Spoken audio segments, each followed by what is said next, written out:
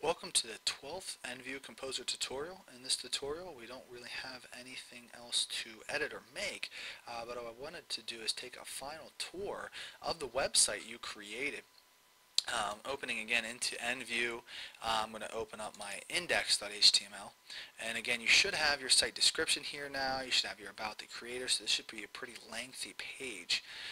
We want to then browse this page, and it's going to open up into our preferred web browser, and then we can actually go ahead and start viewing our page by selecting projects. And again, in your projects you should see all of these linked here to each individual project that you created, and then allow the person to either download or view, depending on the file type, that project that you created.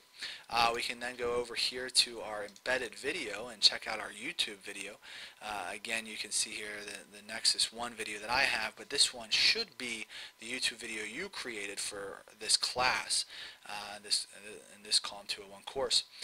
Then I can move on to my photo gallery. You should have all of your photos here, not these sample photos, but your actual photos. And if they click on them, user will be able to move on to a larger version, or the actual size version, I should say, of that file. And then going on to the My Choice page, which I'm very excited to see what is produced from this page, given all of the skills and techniques that you've learned throughout the course. Really taking this and running with it. Should have a pretty dynamic website now. And if we go over here to the top part, we can select that. It'll take us back to our home page.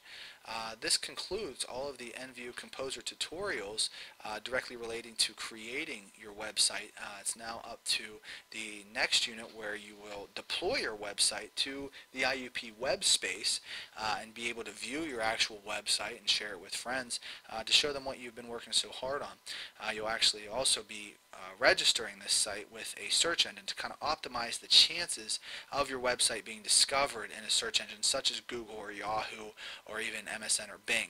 I hope you've enjoyed this project. I think you have a great final course portfolio to showcase all of the work that you've put in.